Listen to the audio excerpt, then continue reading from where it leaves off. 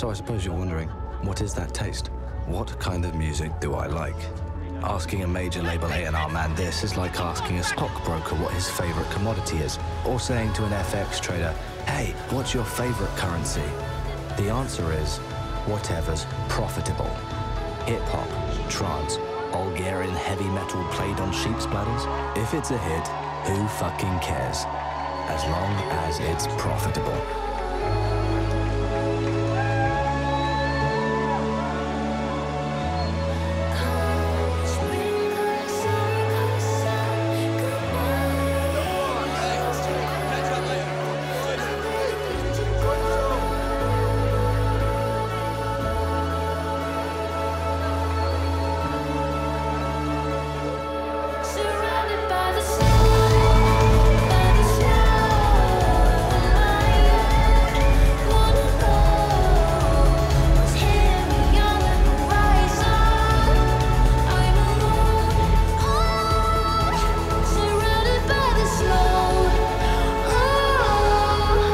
The truth is, signing bands is a lottery.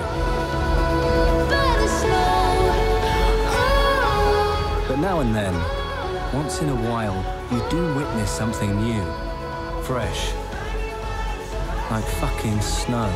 And then you've got your work cut out, because then the race is on. Because if you sign a proper band with songs and longevity, with sales and credibility, then you get known as that ultimate A&R accolade.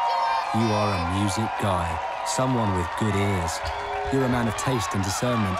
A man like Anthony Parker fucking Hall.